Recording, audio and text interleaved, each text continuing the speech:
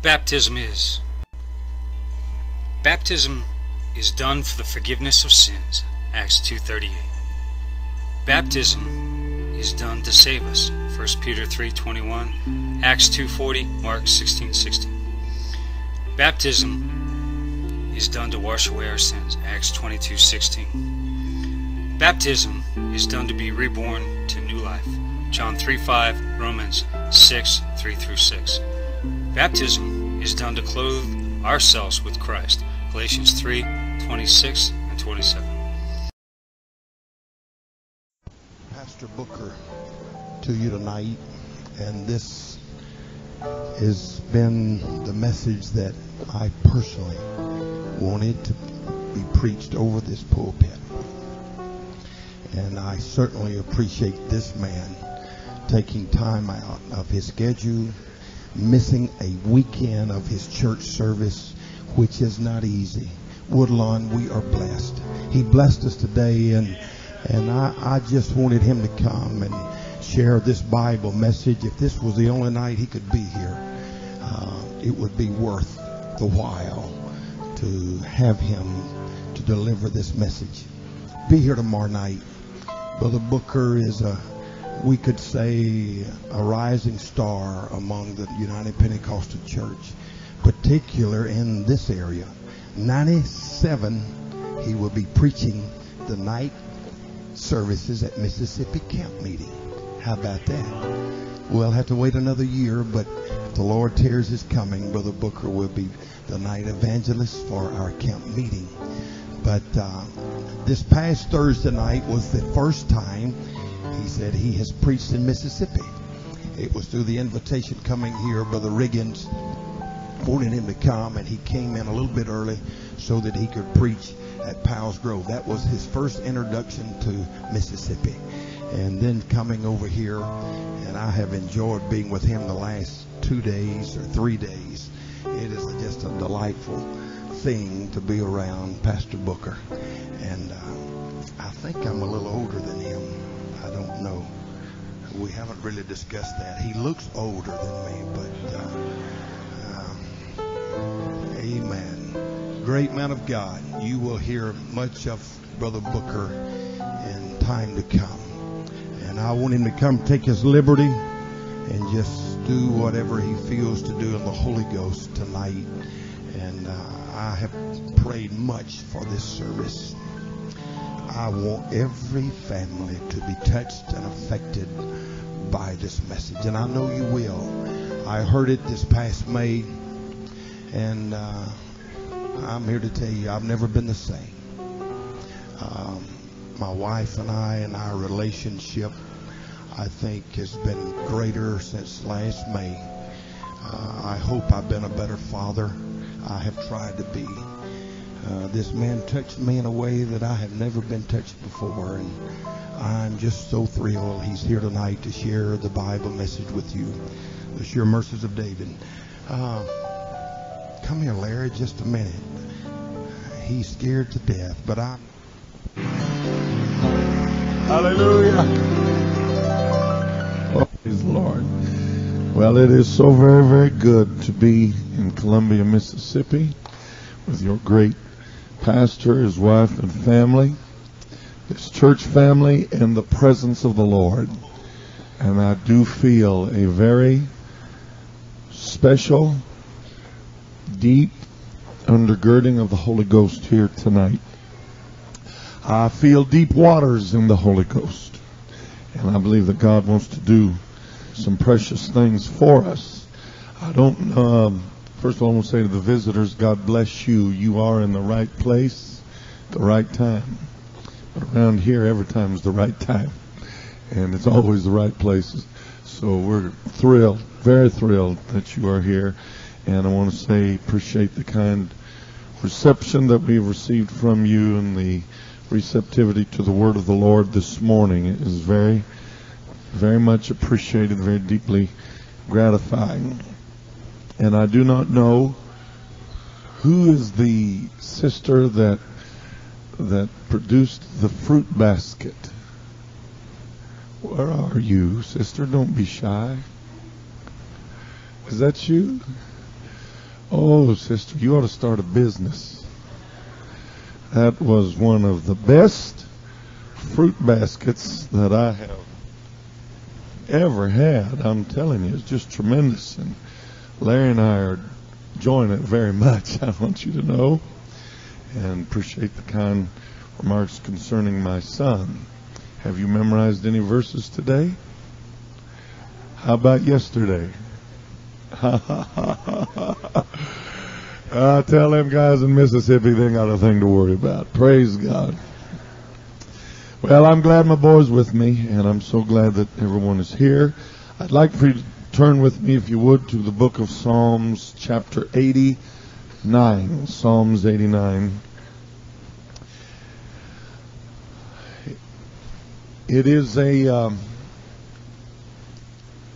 It's a rare thing among apostolic preachers to request that a certain message is preached, but it does not bother me in the least, and I have been asked to preach what I'm going to preach to you tonight on several occasions, and it does not bother me. The only thing that bothers me is if perhaps some of you have heard it, and for your sakes, I don't know what to tell you. I know you're not supposed to file your nails in church, but if you've already heard it, you might. But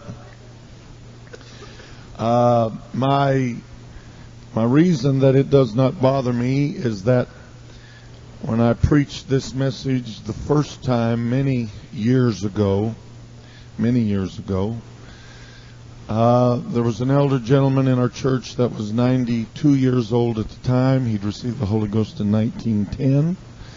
He was baptized in Jesus' name in 1915. He was the first secretary of the very first oneness organization in Eureka Springs, Arkansas.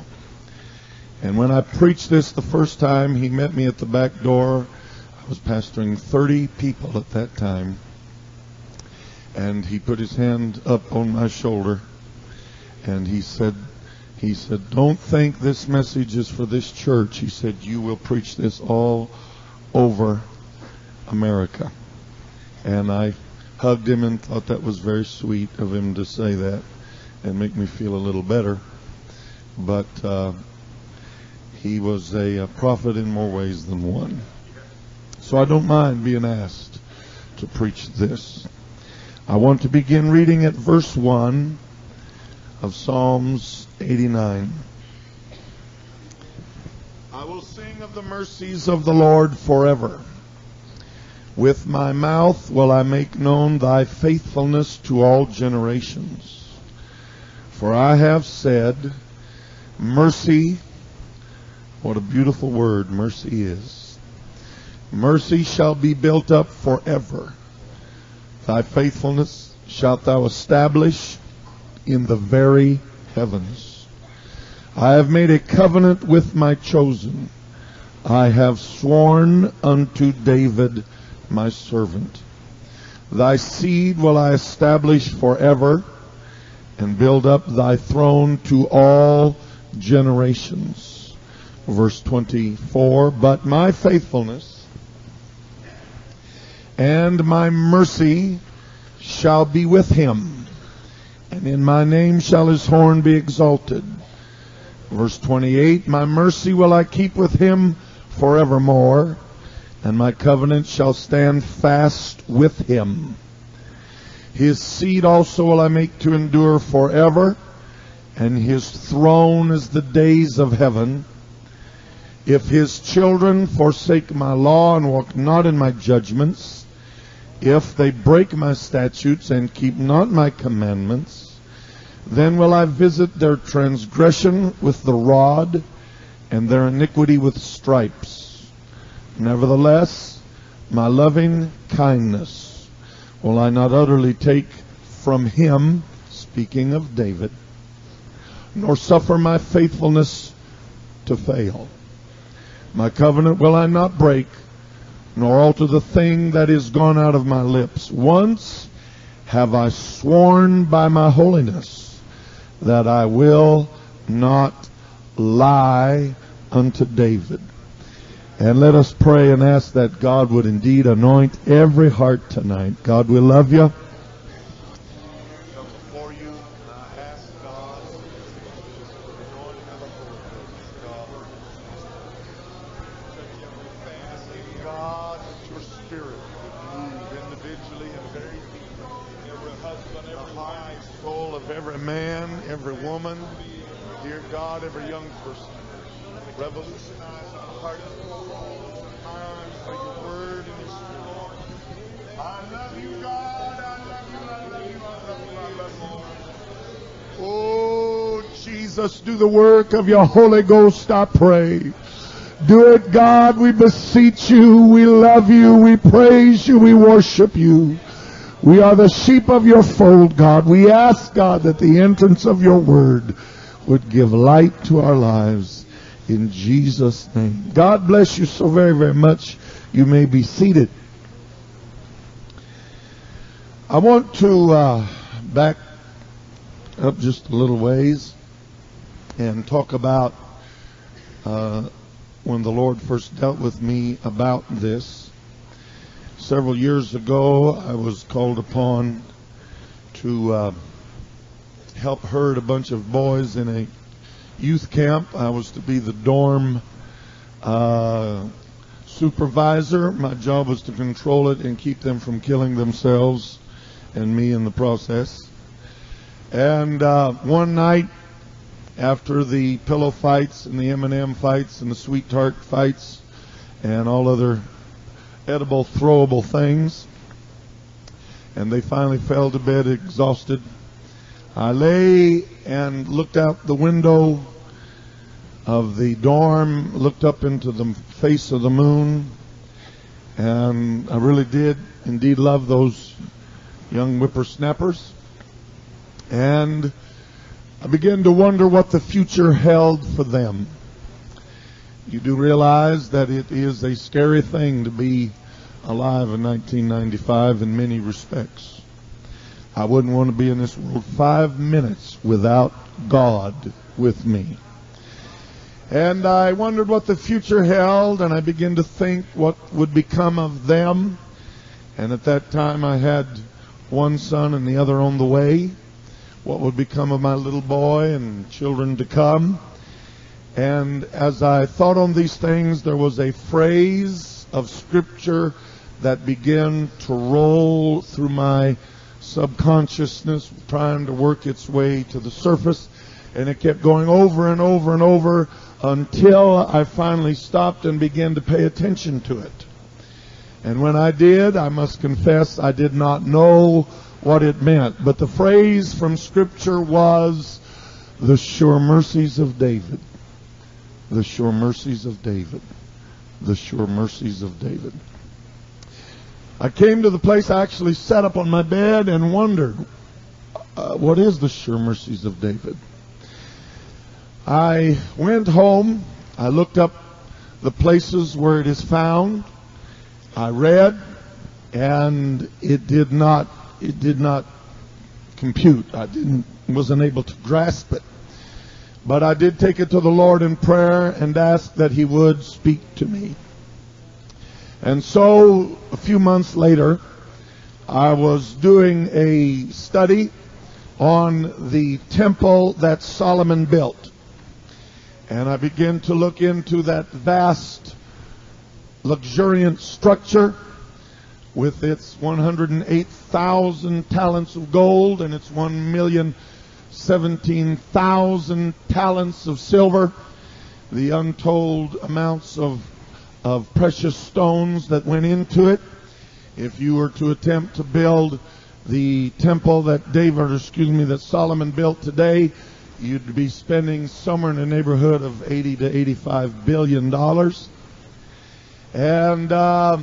And as I read of that great project, it came through to me in the word of the Lord that Solomon, his main job simply was to assemble it. The plans, the diagrams, the layout had been given by the Spirit to his father David. The vast amount of finance for the structure had already been laid in store by his father David. Of the 108,000 talents of gold, 100,000 had been set aside by his father. And of the 1,017,000 talents of silver, already 1,000,000 of that had been set aside by his father.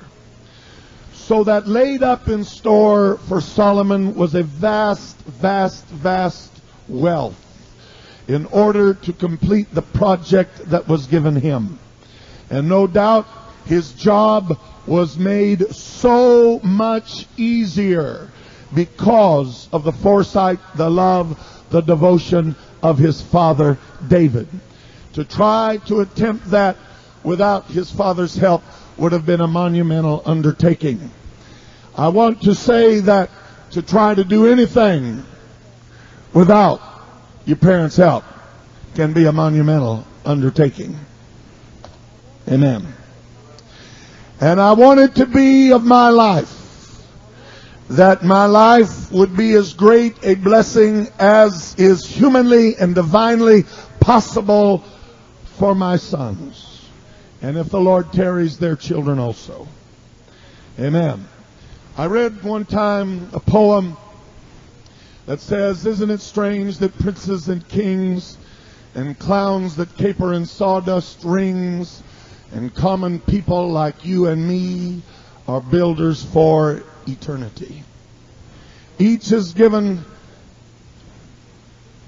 a bag of rules, a book of life, a book of tools. And each must build ere life is flown a stumbling block or a stepping stone. Our life, when it comes to our children, is going to be one or two things. There's very rare possibility we will have an ambivalent life concerning the future of our children. Our life will be either a stepping stone to make their going onward and upward an easier climb, or our life will be a stumbling block. That if they do make it, they make it in spite of us rather than because of us. I want it to be, and it does not matter to me. And what I'm saying here, I say to my boys publicly, and I say to my boys in private. I do not care if you are preachers or not. Amen. All I want is the perfect will of God for your life. That's all I want for you. And if I can hear somewhere down the road that one of my sons, or two of my sons, or three of my sons, amen, are simply in a church somewhere, and that pastor can come to me and say, I want you to know, amen, your son is a blessing from God, then I will be one happy individual in God. Hallelujah. And I want it to be that my life can be that I've laid up for them something far more precious and something far more important than gold and silver. I want it to be that a life that I've lived and a dedication and a desire and prayer and whatever else by the grace of God, amen, I can muster up. My boys can somehow draw from that and go on and live for God, amen, with a little less luggage than I had to carry when I came to God. Hallelujah. I found in my readings that David, with such foresight and wisdom and understanding, laid up for his house something of far more inestimable value than gold and silver, than treasures of this world where rust and moth are able to corrupt. Hallelujah. He laid up in store something that money cannot buy. He laid up in store something that is found in the heavens. It's a treasure that fadeth not away. And I read that to you tonight from the 89th Psalm. He said, mercy shall be built up forever. There was something of David's life. There was something, amen, of his dedication and consecration that God saw, God took note of, God never forgot. And some ways only God can do it. He transmuted it, amen, into something laid up into the heavens, hallelujah, that money cannot buy. And he said, mercy, mercy, mercy. That beautiful word, mercy, shall be built up forever. And he proceeded to say that that mercy would be doled out to his seed after him. Now, what is that worth, my friend? Hallelujah. What is it worth to have mercy in your life? How valuable is that mercy that only God can show in a person's life? He said, David, I'm going to tell you, it's like this. If your children commit iniquity, I'm going to chasten them, amen, with the rod of men. Now this Psalms 89 and the verses that I'm quoting are almost exactly a direct takeoff of something that God said in 2 Samuel chapter 7. In 2 Samuel 7, he gave it on this wise. He said, amen, if your children commit iniquity, I will chasten them with the rod of men. And he said, I will not take my mercy from them as I did from he that I put away before thee. Who did he put away before he became king? It was King Saul. What happened to the house of Saul as compared to the house of David? While David's house, if his children committed iniquity, received chastisement, and the Bible said, whom the Lord loveth, he chasteneth. The Bible tells us in 2 Samuel 3 that while the house of David waxed stronger and stronger, the house of Saul waxed weaker and weaker. You read on through the genealogy, which does not last very long. You read about Jonathan. You read about his two brothers that were slain in battle with their father in the same day. You read about 7 other sons that one time were placed upon a hill, nailed to trees because of the father's sins against the Jebusites. Doesn't sound like much mercy ran through the channels of Saul's house. But friend, as you read through the word of the Lord, again and again and again and again, you find God remembering a patriarch by the name of David. You find his descendants. Yes, they committed iniquity, but I'm here to tell you, God showed mercy time and time again. Now I know that I'm at this point, in many of your minds, I'm getting way out there on a limb. But it's not an unsupported limb. And we have many scriptures. Hallelujah. In the book of Exodus, chapter 20, we are reading, amen, from the Decalogue. It is the giving of none other than the 10 commandments. You do not get any more basic than the 10 commandments. The second commandment, he speaks that he is a jealous God, and he wants no idols, amen, in our lives. And if you want a good definition of an idol is anything. It doesn't have to be wood or stone, No. amen, that is hewn into some kind of an image. An idol is anything that comes between us and God. It can be an individual. It can be a job. It can be anything that comes in between us and God. And so begin reading at verse 5. Thou shalt not bow down thyself to them, Don't bow down yourself to that idol. nor serve them. Don't serve that idol. For I, the Lord thy God, I, the Lord thy God, am a jealous God, I am a jealous God, visiting the iniquity of the fathers. Visiting the iniquity of the fathers Upon the children. upon the children Unto the third and fourth generation. unto the third and unto the fourth generation Of them that hate me. of them that hate me. I visit the iniquity of the fathers to the children. This is not a chimney corner scripture. This is out of the Decalogue. This is not something that was given one time. I can take you to Exodus 34, and I can take you to Deuteronomy 7, and I can take you to Numbers 14, and show it to you almost verbatim. Time and time again, God's letting it be known that He visits the iniquity of the fathers to the children after them to the third and the fourth generation. In the book of Jeremiah, chapter 32, read verse 18. Thou showest loving kindness unto thousands, Thou, O God, showest loving kindness unto thousands, and recompensest the iniquity of the fathers. and you recompense the iniquity of the fathers Into the bosom of their children into the bosom of their children after them. after them.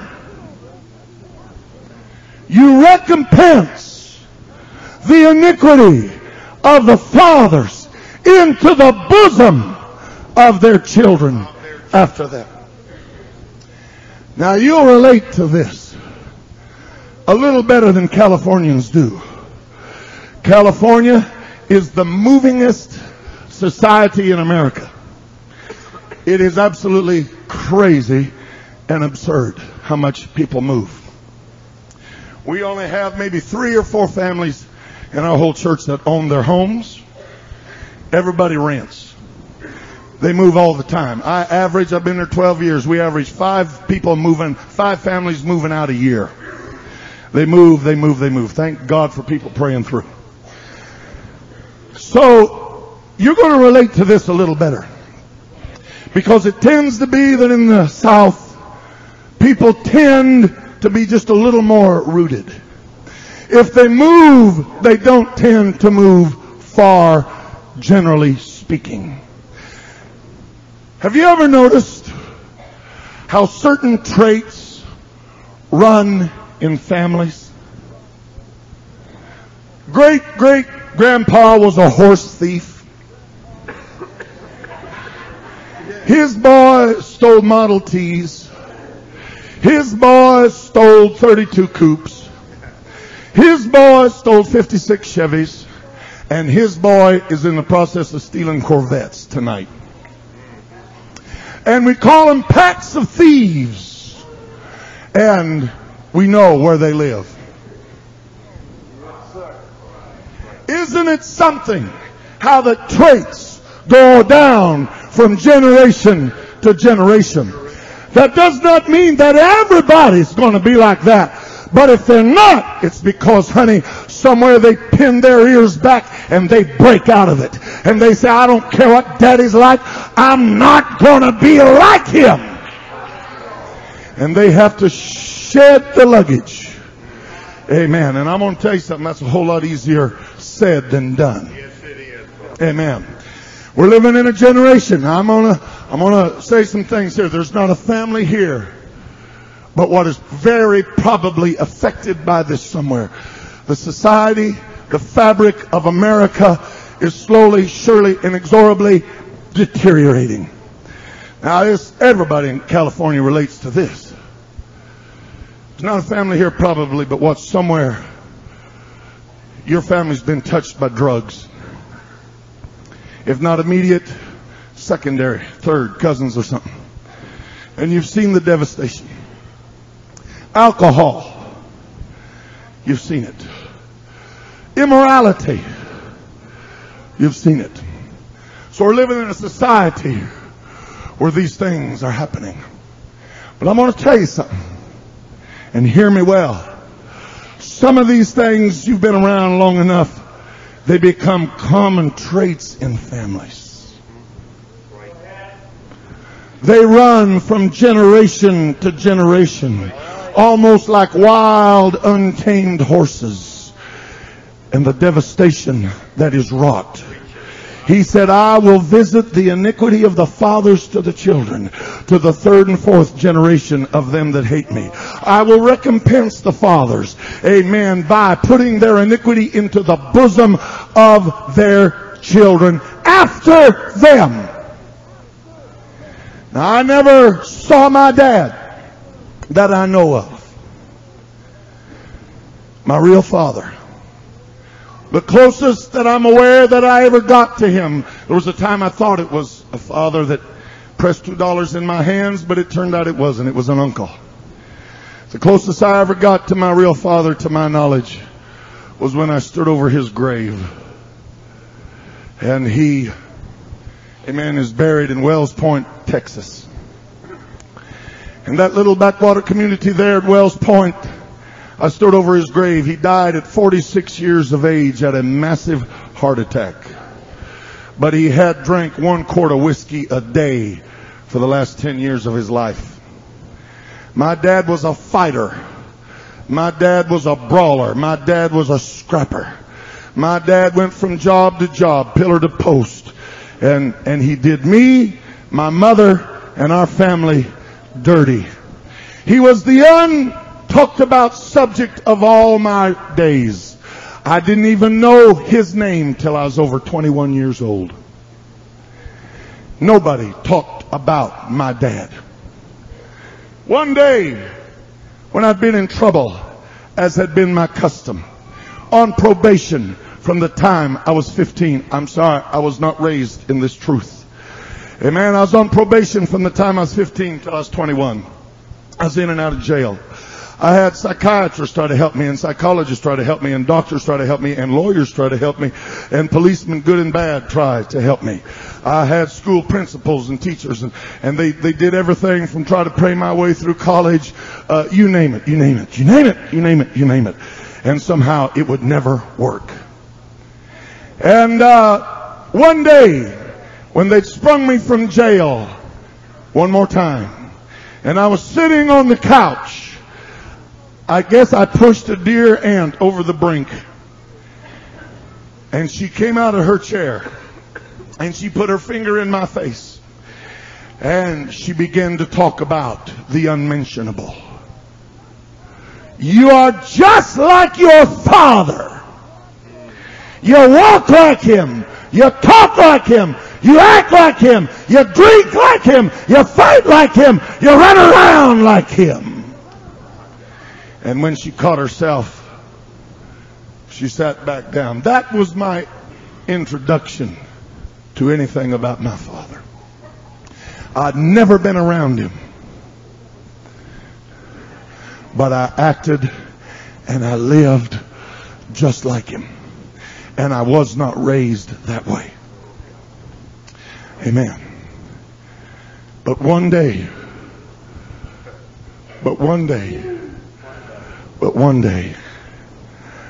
I found my way to a Pentecostal altar. And I began to find the blood of Jesus Christ be poured out on me through my repentance and my baptism in Jesus' name and the infilling of the Holy Ghost that was given unto me. And if you please, I got a new daddy. Hallelujah. And I got a new name. And I got a new promise. And I got a new hope. Old things were passed away. Behold, all things were become new. Hallelujah. Amen. And I began to find, amen, as I would live for God.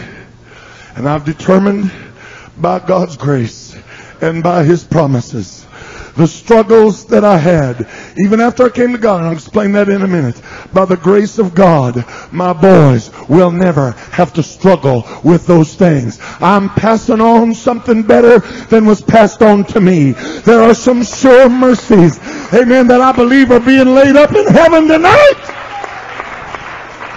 Hallelujah. Amen. There is good news to this, but there is bad news. In the book of Job, chapter 21. Who's got that? Read verse 17. How oft is the candle of the wicked put out? How often is the candle of the wicked put out? How often cometh their destruction upon them? How often comes destruction upon the wicked? Now I'm going to tell you something. It'd be one thing if the wicked just lived their wicked lives and they paid through it through the teeth and that was it. But it doesn't stop there. No man is an island. Nobody lives and dies unto themselves. Verse 19. God layeth up his iniquity for his children. God. It's not enough. God lays up his iniquity for his children. He rewardeth him, and he shall know it. He's going to reward him, and he's going to know he's been rewarded. Now I'm going to tell you something.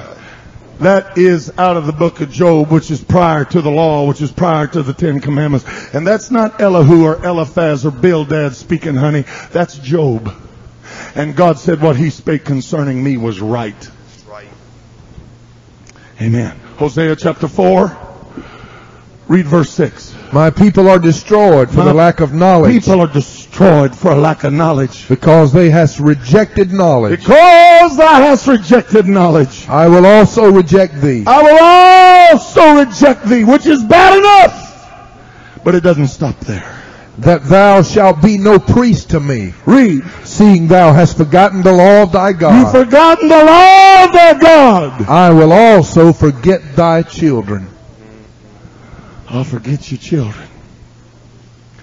If there ever was a God-forgotten lot, amen, God said to Saul, because thou hast rejected the word of the Lord, God has rejected thee.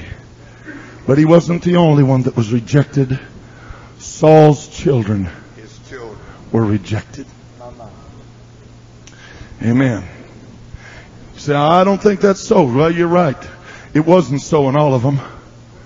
There was a son of Saul that he didn't act like Saul. He didn't think like Saul. He didn't live like Saul.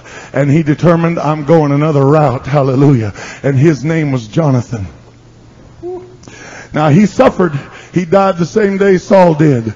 But my Bible tells me he had a boy that received mercy. And that boy's name was Mephibosheth. And one day this crippled boy that had been crippled as a fall, running when he was a child, away because of the sins of Saul. My Bible lets me know one day Jonathan, amen, though he was dead, David lifted up his head and he said, is there anybody left of the house of Jonathan that I can show mercy to? And next thing you know, Mephibosheth was at the king's table, eating the king's food. Amen. Having the king's mercy bestowed upon him. And it wasn't because of his grandpa Saul. It was because of his father Jonathan. That said, I will order my affairs different than my father. Thank God there is good news. He visits the iniquity of the fathers to the children, to the third and to the fourth generation of them that hate him. That's the reason you find generational curses. When Joab killed Abner at the gate in the funeral procession at his bier, amen, the Bible tells us David said, let there not come one from the house of Joab, but what he is crippled, or beggeth, or lacketh bread forever. That is the reason when Noah woke out of his sleep, he said, cursed be Canaan. Ham's, his disrespectful son's child. Amen. That is the reason when Gehazi, he took the wedge of silver and gold in the garment from Syrian, the Naaman, the Syrian, that had been healed of his leprosy. That is the reason that Elisha said, Naaman's leprosy be on thee and thy seed forever. I'm going to tell you something. We need to get a crystal clear revelation. And he said, I am the Lord and I do not change.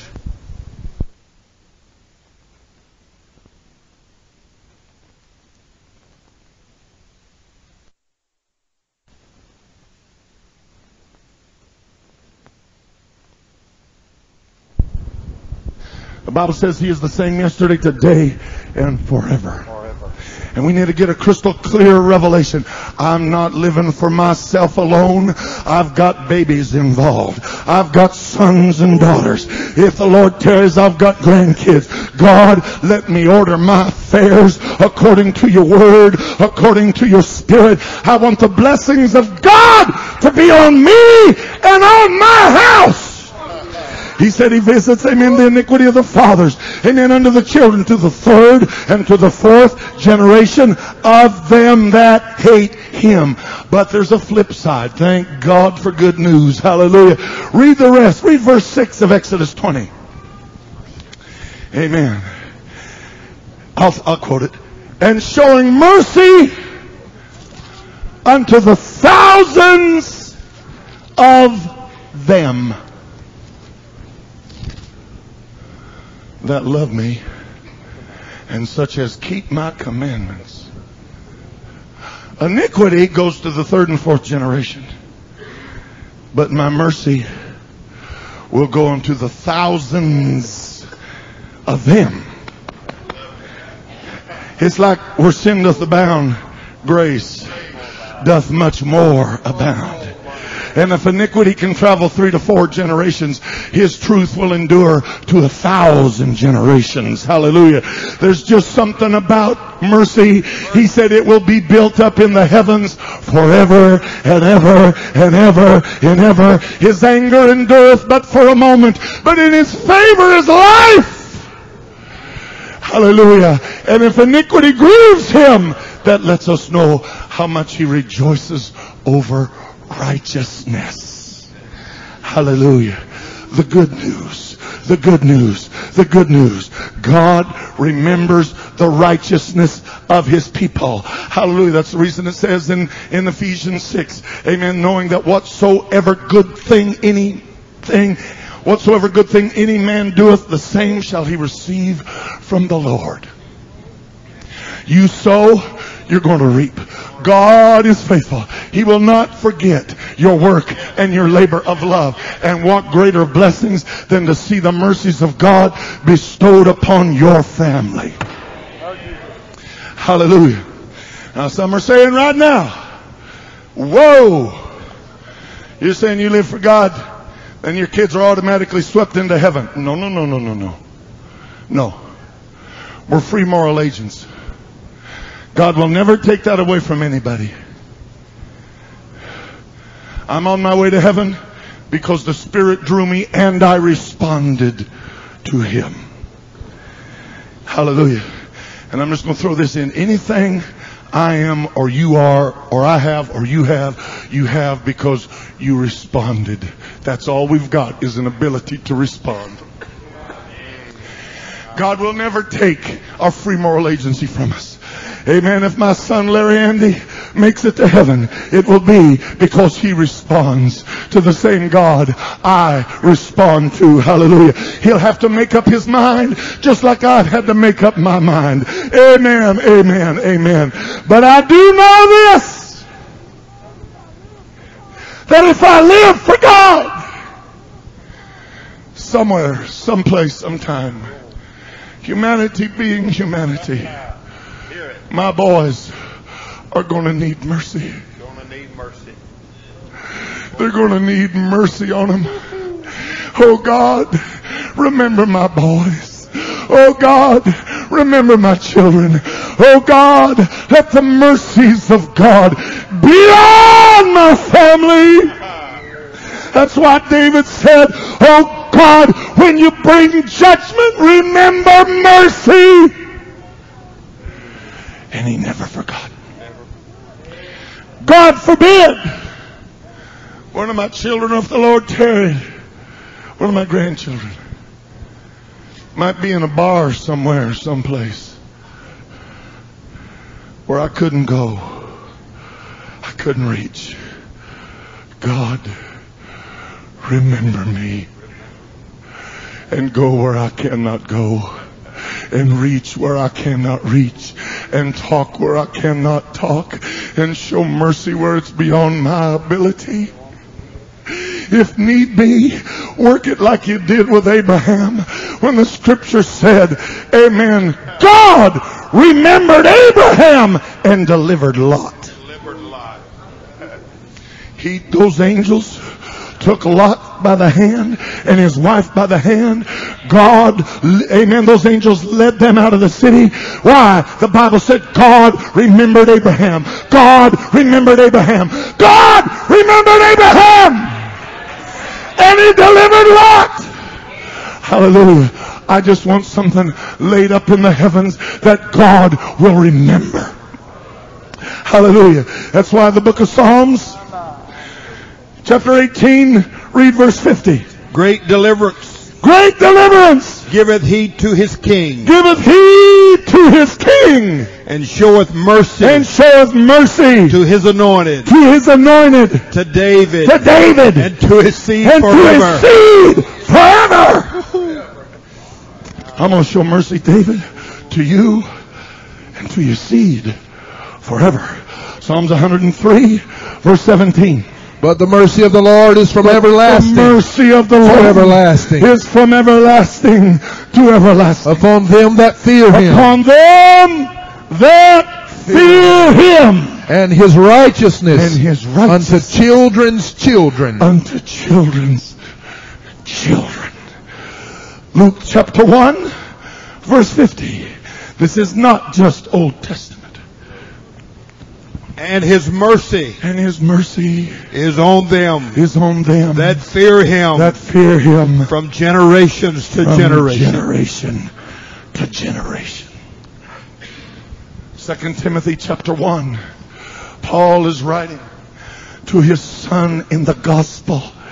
His name is Timotheus or Timothy. He's writing, he's penning, he's thinking of this young man and his verity and his faith. Verse 5. When I call to remembrance. Oh, Timothy.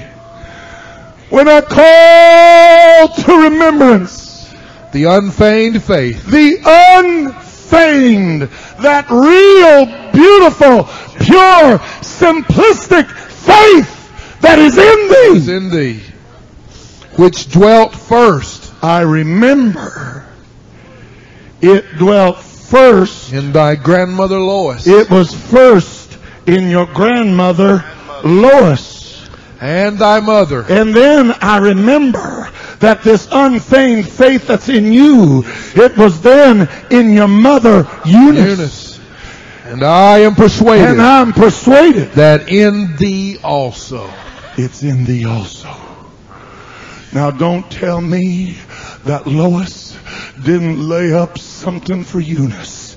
And don't tell me that Eunice didn't lay up something for Timotheus. And don't tell me the apostle didn't recognize it. Hallelujah. For what it was. This is something, boy, I suggest you keep in mind. I'm remembering, and you better do the same. It started in your grandma, and then it went to your mother. And though his mother was a Jew and his father was a Greek, he was carried through a mama that said, I will live for God. Hallelujah. I will live for God. It doesn't matter if daddy don't do it. It doesn't matter, daddy, if mama don't do it. You've got children. I'm going to live for God. I'm going to lay up something for my babies. I'm going to do it. And God's going to see.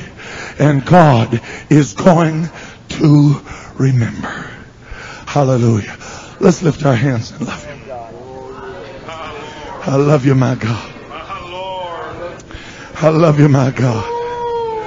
I love you, my God.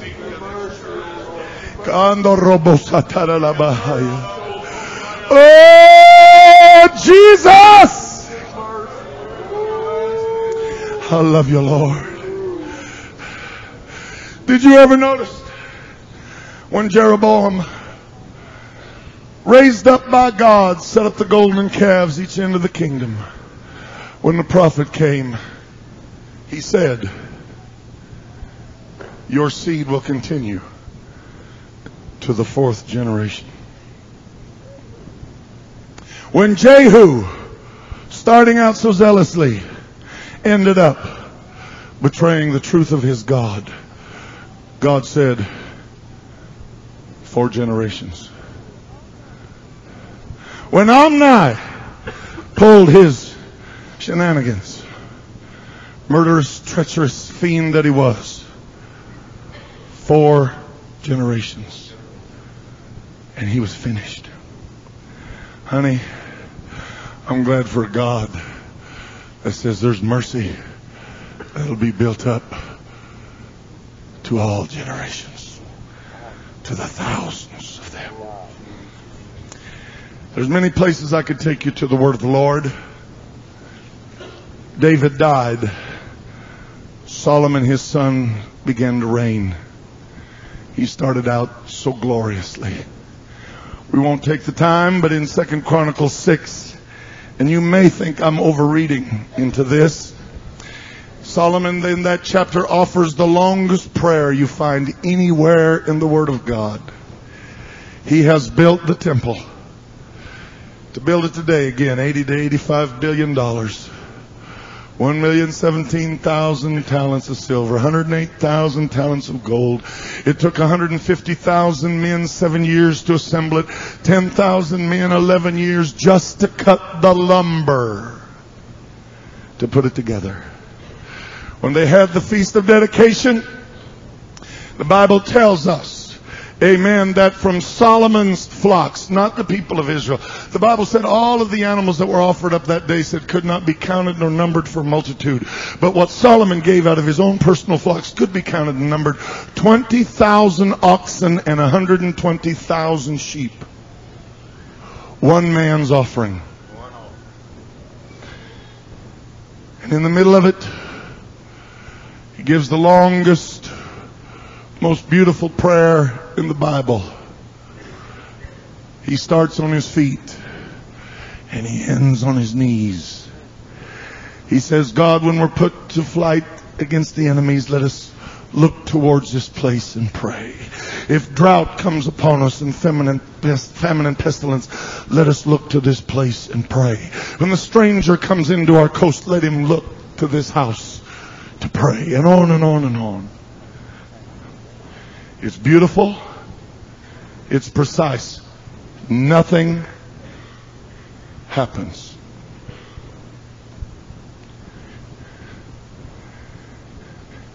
And then at the end,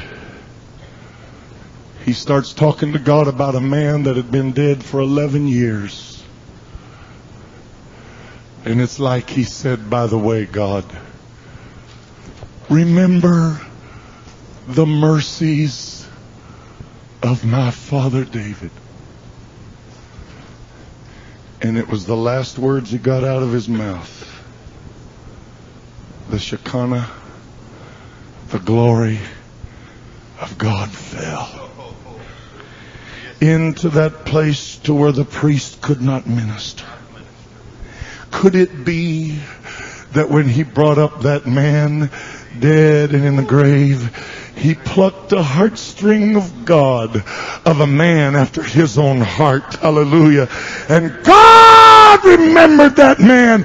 And God indeed remembered the mercies of that dead patriarch David and poured out his glory. This I do know. In 1 Kings chapter 11, his son is on the throne now. David's been dead at least 23 years. Verse 1. But King Solomon loved many strange women. But King Solomon, his heart did not go after God as the heart of David his father. And he loved many strange women. Verse 6. And Solomon did evil in the sight of the Lord. And he did evil in the sight of the Lord. And he went not fully after the Lord as David his father. He didn't live like David lived. He didn't go fully after God like David did. So verse 11. Wherefore the Lord said unto Solomon. So God had a message for that young man. For as much this is done of thee, because you've done this, and thou hast not kept my covenant and my statutes, which I have commanded thee, I will surely rend the kingdom from thee and will give it unto thy servant. Because of what you've done, I'm tearing the kingdom from you. That is my judgment. Then something plucked his heartstrings. Oh, yes, it did. And he couldn't forget. He told David, he swore of a truth, and he said, I won't turn from it.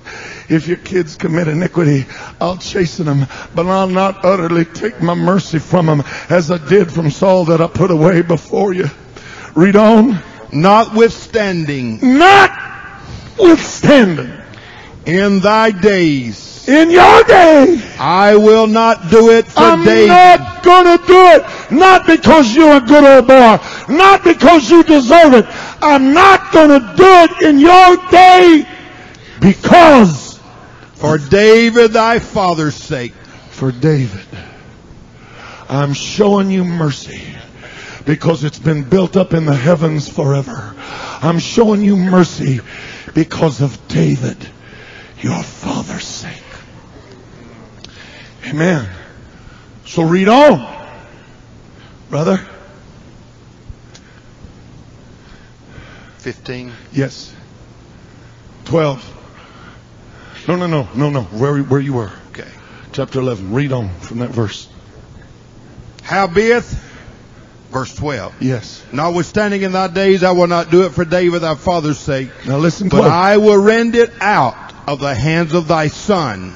You have passed on something to your son that was not passed on to you. I won't do it in your day because of David your father's sake. So I'm going to do it in the days of your son.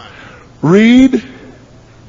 Howbeit, I will not rend it away all the kingdom. I'm not going to take away the entirety of the kingdom, but will give one tribe. I'm going to give him one tribe. To thy son. To your boy. For David my servant's sake. Because I just can't forget David. And I'm not going to take it even from your son. Not because of you, Solomon, but I'm remembering mercy. I'm remembering mercy in the midst of my judgment. In chapter 15, now David has been dead well over 56 years. Solomon's gone. His son has come on the scene, and he is gone. Now his son Abijah, this is the great-grandson of David. Verse 1.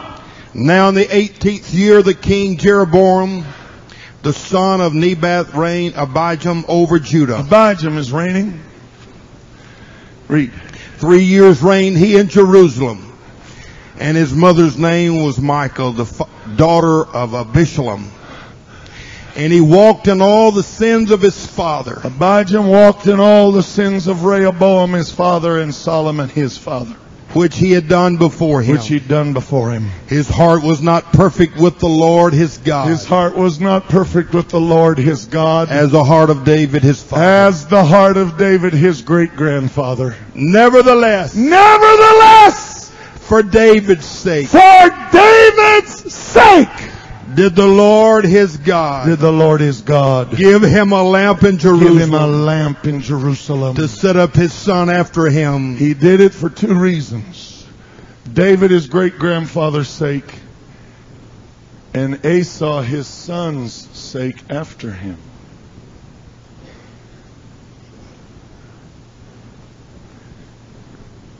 Brother Carney, I've seen people receive mercy because of their kids. That's pretty sorry. When a man is spared so God can raise up his kids after him. But he said, you just happen to be caught in between 2 mercies, brother.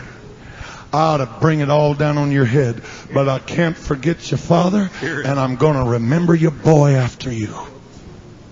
My. I'd hate for it to be that my kids would be used in spite of me.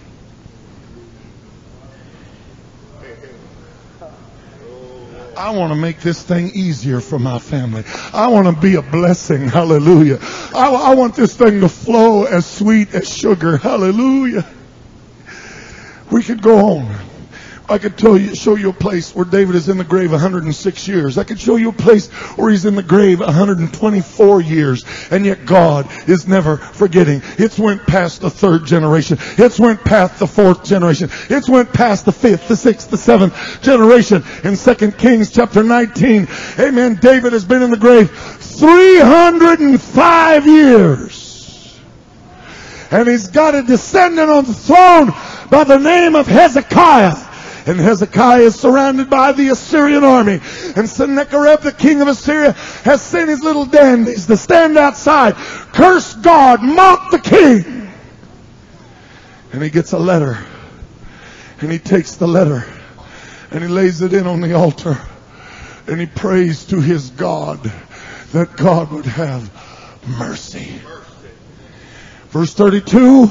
Therefore, thus saith the Lord concerning the king of Assyria. So God gave him an answer concerning the king of Assyria.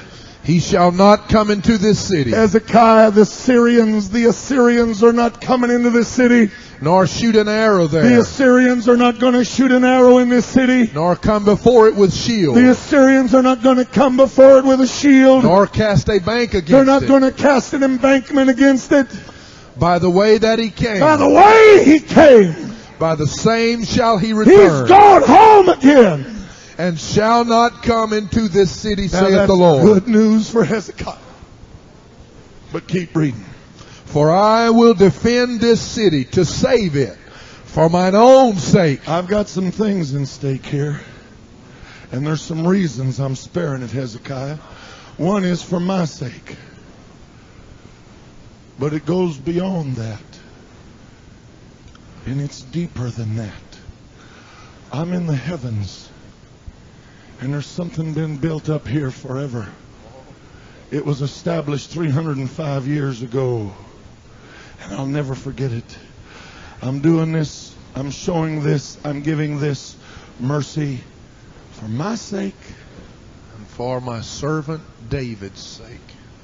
And I'm doing it for my servant David's sake. I want y'all to hear me.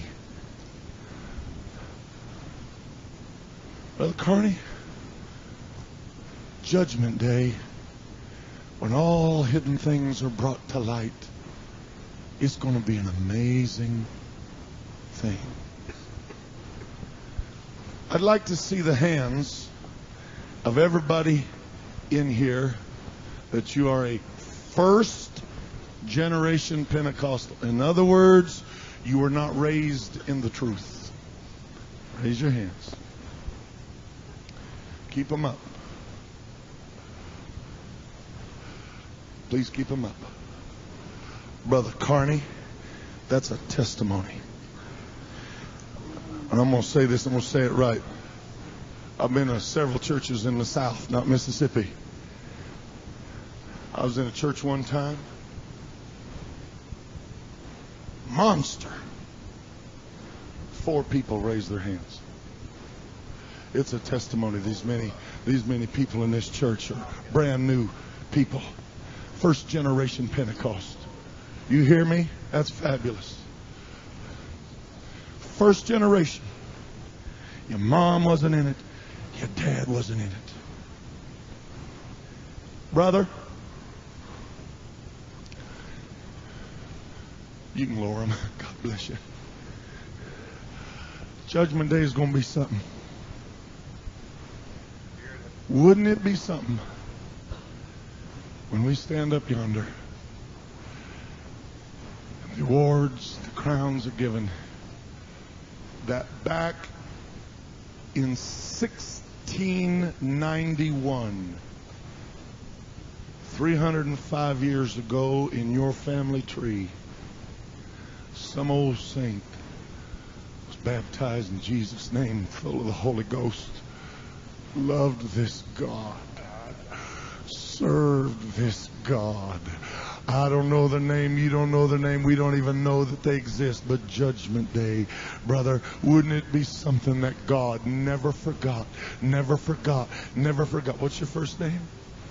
And 305 years later, God said, you know what? I just ain't going to forget. Amen. Sister Elizabeth back yonder. And here's Jim. And it's 305 years. But there's been some mercy built up forever.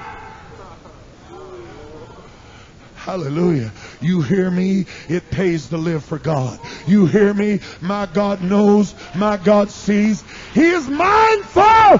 He will not forget your work and your labor of love. Hallelujah. Hallelujah. It means something to say, God, I'm going to be a stepping block, not a stumbling stone. Hallelujah. It's going to be easier because of me, by the grace of God, than in spite of me. Hallelujah. Amen. I'm going to read something to you. Some may be thinking, sister, could you come?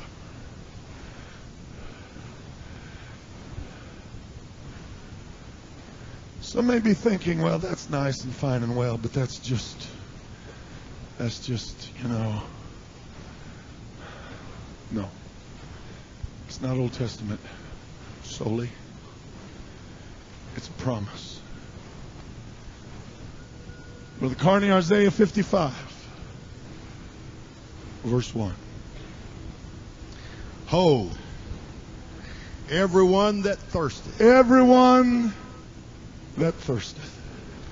Come ye to the waters. Come ye to the waters.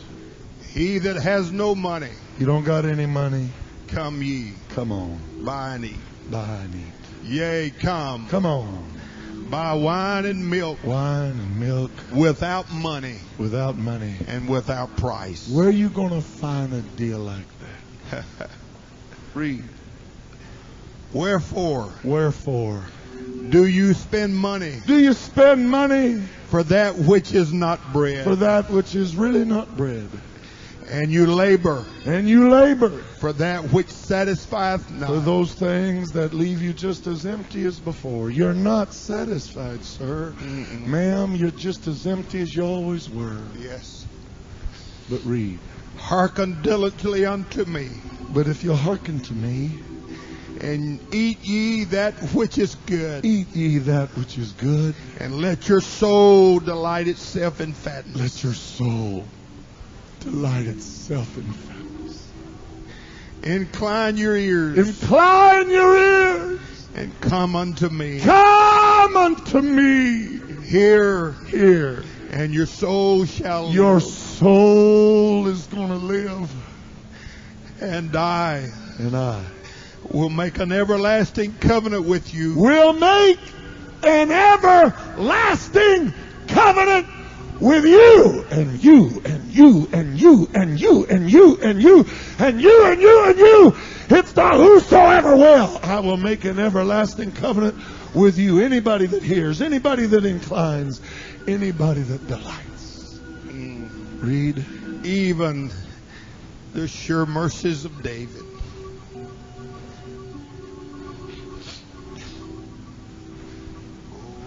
I'll do for David, sir. Yes. I'll do for you, sir, what I did for David. I'll do it. I won't forget you any more than I could forget David. I won't forsake you any more than I ever forsook David and his seed forevermore. Do you understand in the New Testament when Jesus Christ rose out of the grave that the apostles said that was part of the sure mercies of David? Read it for yourself. Even the resurrection. I just can't forget David. I'm going to read something to you. I'm almost done. The state of New York had a social worker, worked in various branches of government, social work with people.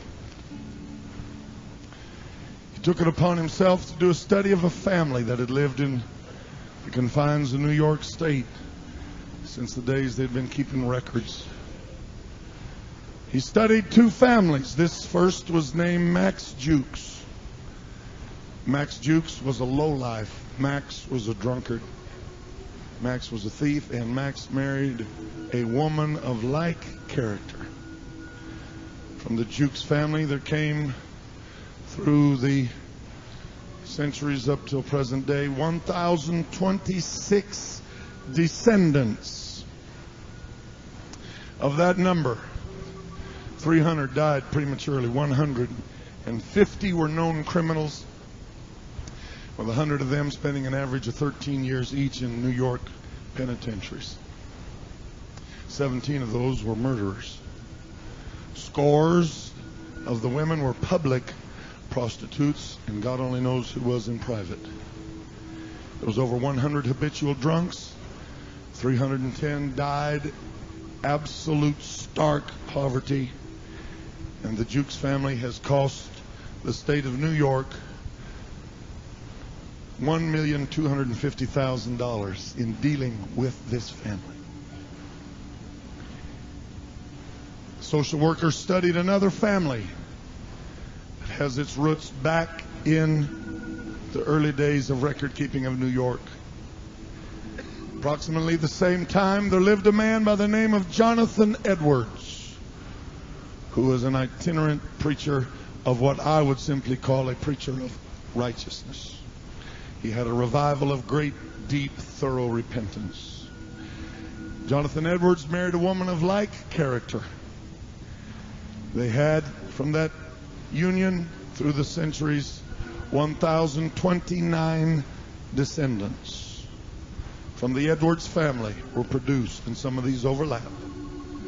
300 preachers, 65 college professors, 13 university presidents, 60 authors of books, 3 U.S. congressmen, 30 judges, 295 college graduates, 80 public officials, 75 Army Navy officers, 60 physicians, 100 lawyers, and the only quote-unquote black sheep they had of the family was a vice president of the United States by the name of Aaron Burr,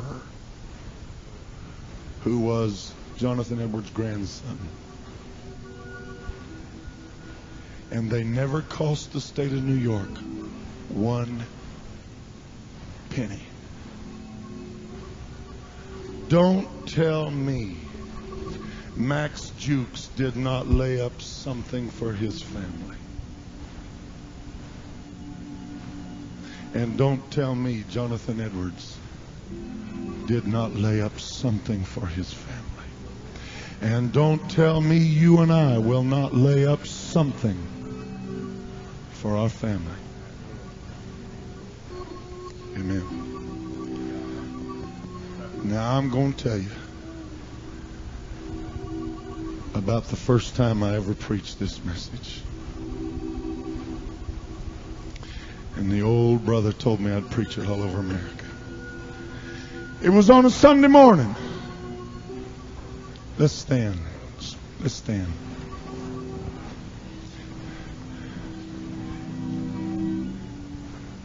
The children were in the Sunday school.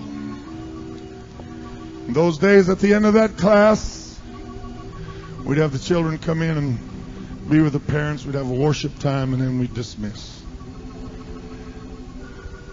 We was just about hearing this message, and the kids started to come out the side door, and I said, "Stop! Stop the kids. Shut the door. Keep them back." I said, "Moms and dads, when your babies come marching through this morning, I want you to look at them with a new eye, new understanding. And as your babies come to your side, I want us to do some self-examination What am I laying up for my babies? Is it sure? Is it steadfast? Is it loyal? Is it solid? Is it true? Amen. And so I said, come on. And the kids began to come. Kids weren't in service. They didn't know what was going on. They're skipping and looking and smiling and grinning. They don't. Moms and dads are watching their babies come. 2 little boys, brothers, begin to make their way. As they did, my eyes fell on them, and I couldn't remove them. I watched them. I was drawn to them. I stared. And as they walked by, the Lord spoke to me. He called their mother's name. I'll call it Suzanne. He said, Suzanne does not love her children.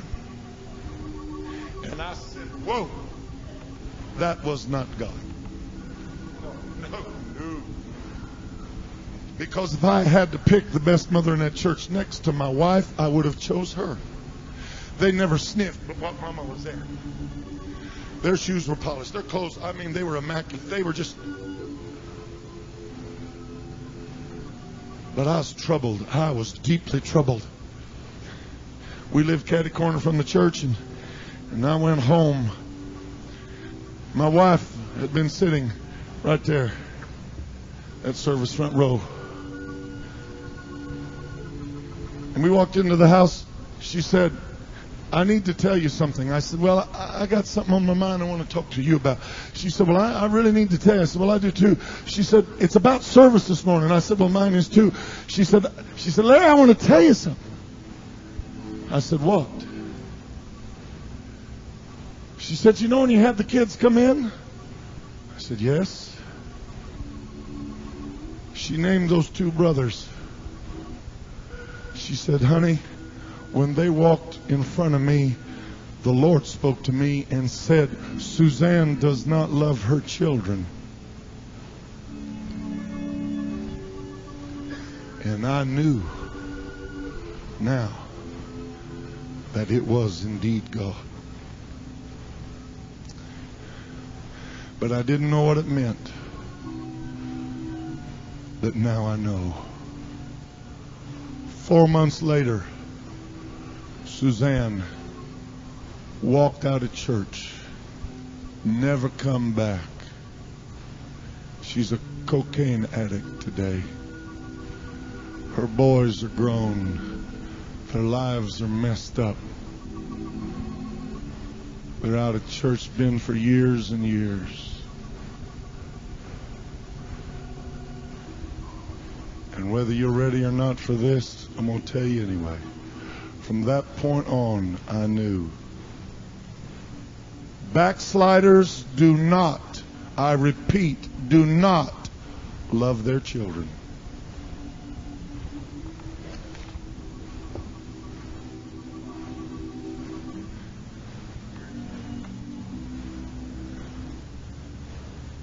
You say, that ain't fair. It ain't fair for you not to live for God. It ain't fair for you to expect them to carry your luggage of sin and shame. It's not fair. They didn't ask to be brought into this world. You say, I didn't either. Yeah, but you're old enough now to do something about it. And say, God, I don't want to just love them now. I don't want to just love them at Christmas time. I want to prove my love is eternal. I want to live for you, God. So that, come what may, you can show mercy when and where you can. When and where you can. When and where you can. Brother Carney, I preached this message at Hayward, California. Brother Lehman Reynolds, he was a patriarch among us. Built 8 churches. It was about 3/4 of the way through. He started weeping. He started sobbing. He just sobbed and wept. At the end of the service, he grabbed me. He pulled me to him. He said, Brother Booker, he said, my oldest boy, Mark, he said he's never lived for God. Said he just never did it. Said here a few years ago, he was in a business van and he was going on an on-ramp and he was going too fast and he went off the on-ramp headlong out into space. The van turned, it landed on its top and slid over 100 yards. He said, my boy walked out of that. When I went to the hospital to see him, and the doctor said it was an absolute miracle and he'd be out in just a few days. As I was leaving his room, he said, Brother Booker, the Lord spoke to me and said, Lehman, I didn't spare Mark for his sake. I spared him for your sake.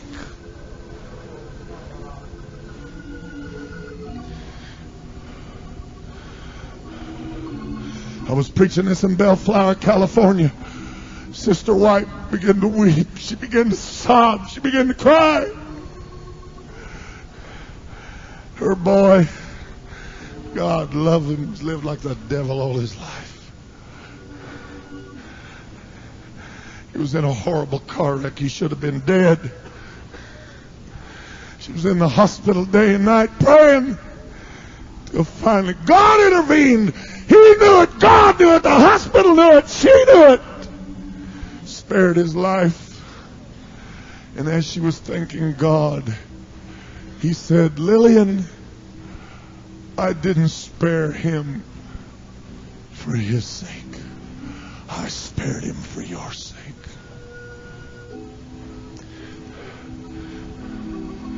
That boy's never lived for God, but he produced a son that's pastoring a church today, and he's a fine young man. God remembered his grandma. God. I don't understand it all. I don't know all the ins and the outs. I just know there's enough here to convince me. It pays to live for God in many, many, many more ways than one. And I want to live for God, if no other reason, for the sake of my babies. In Jesus' name.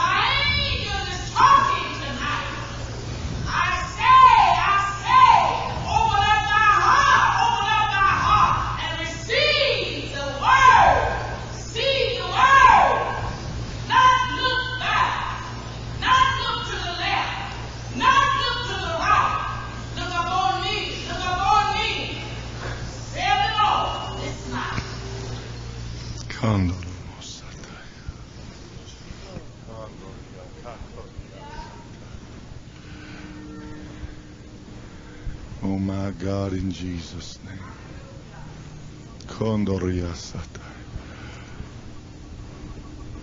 I think it would be very good. Every mother, every husband, every father, every son, every daughter. It doesn't matter how old. Whole families, grandparents, sons, grandkids.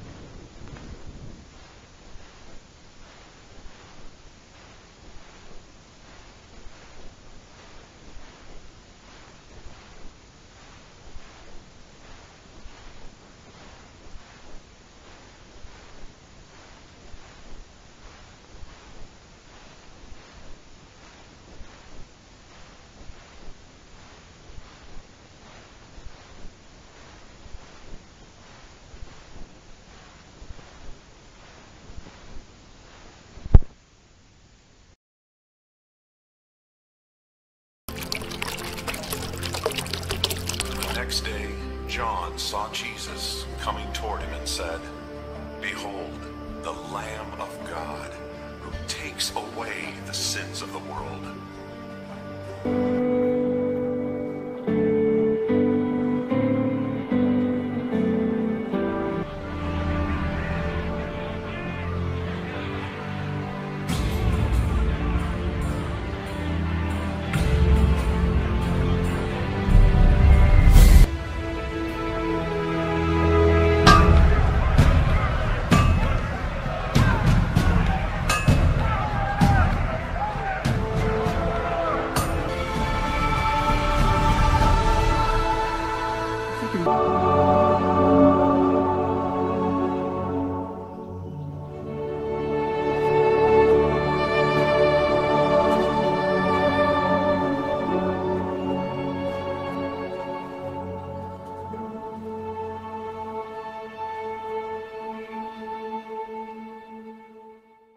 Trust in the Lord with all your heart, and lean not into your own understanding.